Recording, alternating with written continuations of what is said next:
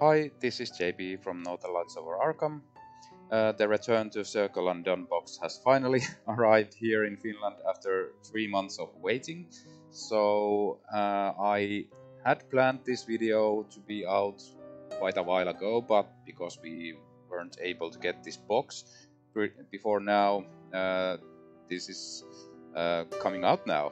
So this is how to use the tarot cards from the Circle, the Return to Circle Undone box. So let's get started.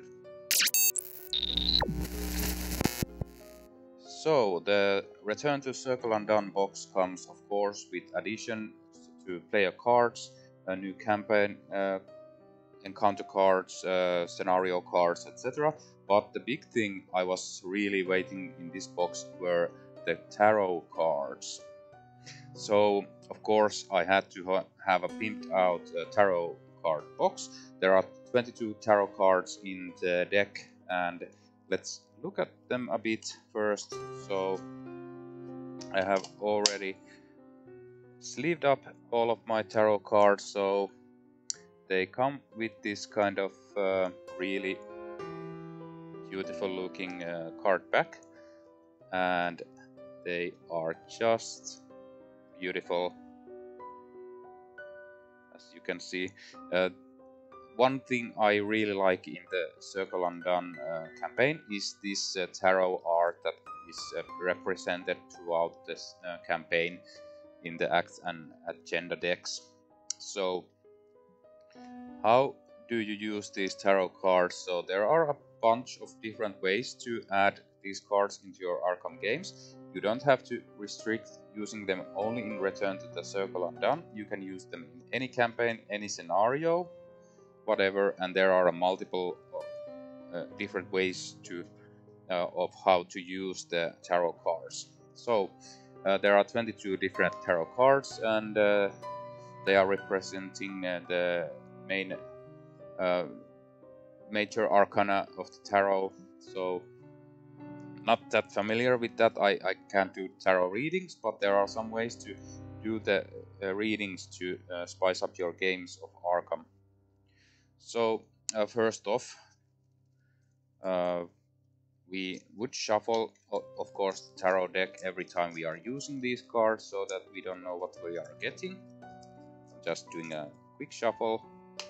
Then the simplest tarot reading is one card reading, which is Chaos. It is just basically that you pick one card, you shuffle, pick one card off the top of your deck, and it needs to be in random orientation. Because I am sleeving the cards, I know that the upright is the open end. So how I'm thinking of doing the randomization, I will just throw the card around, and which way it lands, that is the orientation. So this would be upright. Let's see if we can. Oh, it's a bit hard to throw. So okay, I think, yeah. Not sure if I can get it to land ever on the other side, but we'll see. Maybe I'll do something like this.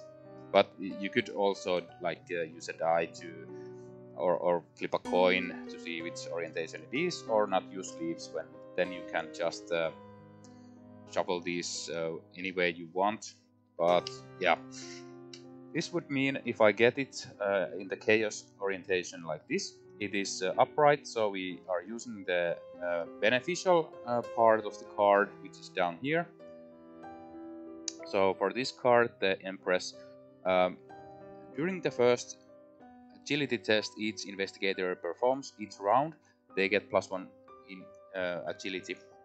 And if it would land on the other side, we would use the reversed side. So during the first agility test each investigator performs each round, they get -1 agility.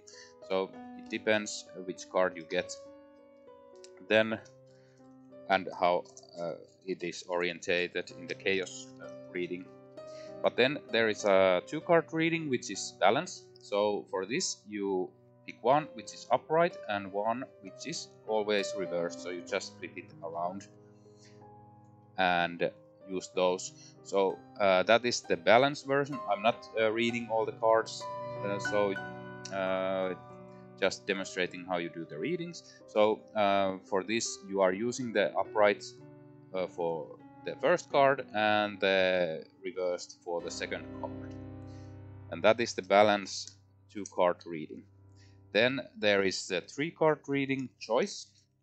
This is particularly interesting if you want some decision making or readings. So you deal 3 cards. So this is a 3-card reading. You flip all of them. Then you have to decide 2 which will be reversed. So only one gets to be upright. So for the choices, it really depends on your investigator, your scenario, and etc. So for now, I would just decide I would, for example, well, let's say I am playing a fighting character, so they usually have a lot of health and a lot of ways to fight. So I would maybe reverse the which drops your combat and drops your health by 1, so that my hand size is increased, which will balance out these. But anything, it brings a lot of decision making, so I think I like that one a bit more than the chaos version and the balance version. Then the last suggested way to make a campaign, make a reading with the tarot card is the campaign reading, which is Destiny. So this is a bit longer one. So for example, if we are playing the Return to Circle Undone, there are 8 scenarios. So we would deal 1, 2, 3, 4, 5, 6, 7, 8 cards. Then we will flip them. And they are from left to right, so this is the first scenario, second, third, etc. And then you have to reverse half of these, and you can choose. So this is the first scenario, second scenario, third, fourth, fifth, etc.